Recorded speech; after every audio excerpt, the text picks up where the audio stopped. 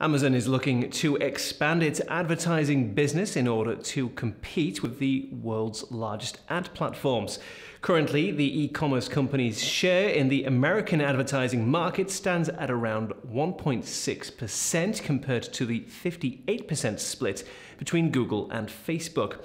However, a report from Bloomberg has revealed that Amazon is attempting to set up a system more similar to that of Google's, including new advertising tools and services. Analysts have forecasted that with the company's close relationship with the brands who sell within its own marketplace, advertising on Amazon may lead to quicker conversions.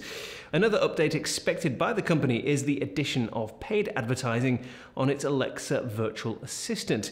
Using the information that Alexa can supply to brands such as preferred forms of entertainment, this also gives companies an advantage that is not available through Google or Facebook.